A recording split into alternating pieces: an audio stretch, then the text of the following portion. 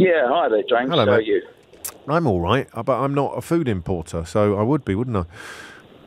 Quite. Yes, well, we are in the food import business. We import chilled foods, predominantly for the convenience retail market sector. And these latest charges that have just been announced will cost us in the region of another £100,000 per year. Whoa. And that's just based on the figures provided on behalf of Dover and Folkestone, because those are the two government-owned ports of entry. Private ports of entry, we still don't know what they will charge. But fortunately for our business, 90-odd% of our product comes through Dover and Folkestone. Now, that extra $100,000 a year, that's on top of the circa $100,000 a year that we are already paying, thanks to Brexit, for customs declarations, which we have now been doing for 3 or 4 years. And, of course, that is all on top of the sustained 25% devaluation of pound sterling against the euro and other major currencies. That is the result of our decision to leave the EU. So products are already 25% more expensive at the factory gate. And thanks to the bureaucracy, we have increased order lead times. Our order lead times have increased from 7 days generally up to as much as 28 days on some products from Italy, plus the bureaucracy of dealing with all these declarations and so on and so forth, and the cost for doing that.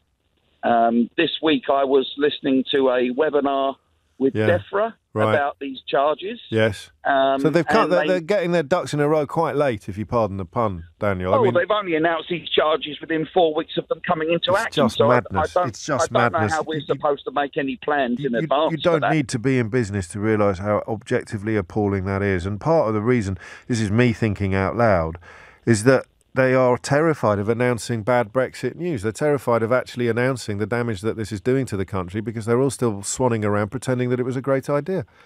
Absolutely. And you might recall that this actual thing that's happening now has been kicked into the long grass several times already by the government.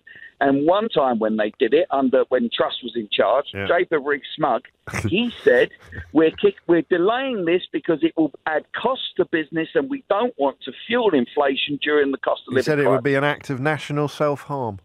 Well, there you go. Yeah. And here we are. And that's the anyway. bit. Well, you're doing my job for me in a way, because I mean, you've just got to deal with this, and in a way, touch wood, you'll get through it. And in a way, the fact that you're a good business person will mean that you will get. Well, you must be, if you're talking about these sort of numbers already. You're obviously very good at what you do, and that will equip you, hopefully, with what you need to stay afloat and continue being successful and profitable. But they have hobbled you, or nobbled you, or whatever the right word is. They have tied. They absolutely have. They absolutely have. They have cost us millions. Yeah. And caused us so much additional work, which brings with it stress and requirements for people and all this sorts of stuff. I mean, frankly, they have sucked the life out of the job by imposing all this. Yeah. And we don't know why. Well, we know why. They had no idea what they were doing back in 2016. They had no idea what it would actually... Right. Did you know, as soon as that result dropped, did you know what was on the horizon, or have you even been shocked by the scale of it? I had a very good idea of what it would mean. Yeah. I also had quite a strong inkling that the country would take that choice, unfortunately. Same. But here we are. Even though I am well versed in it because it affects me directly and my business directly, I still have been unpleasantly surprised by some of the things that have happened and some of the decisions that have been taken. It is, well, it's disastrous.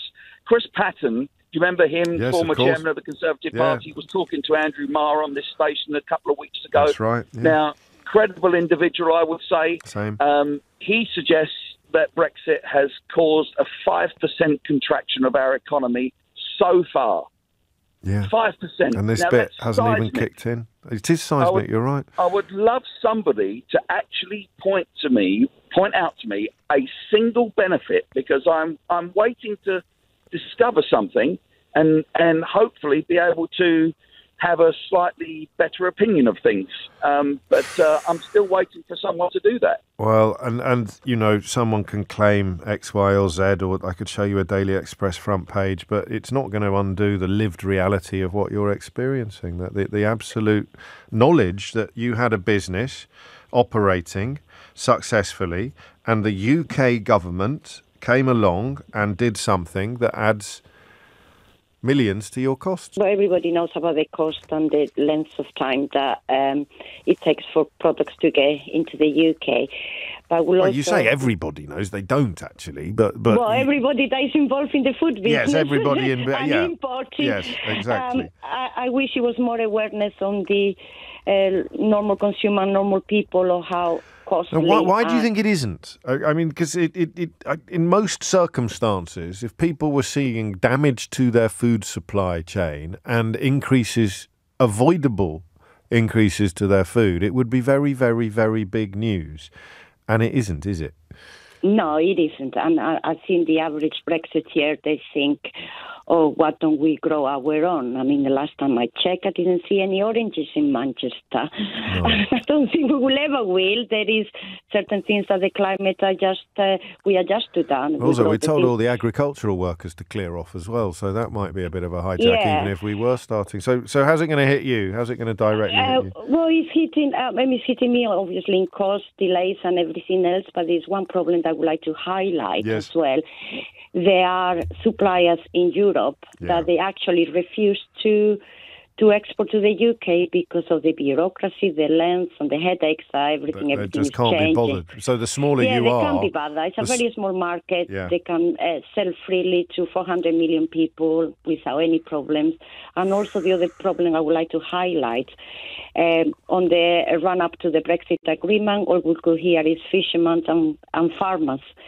There is it's another sector that has been very badly damaged by the agreement. Farmers are going out of business. The fishermen cannot sell the fish to Europe. And the Europeans don't want to sell their food to us. So we are going to end up eating each other, aren't we?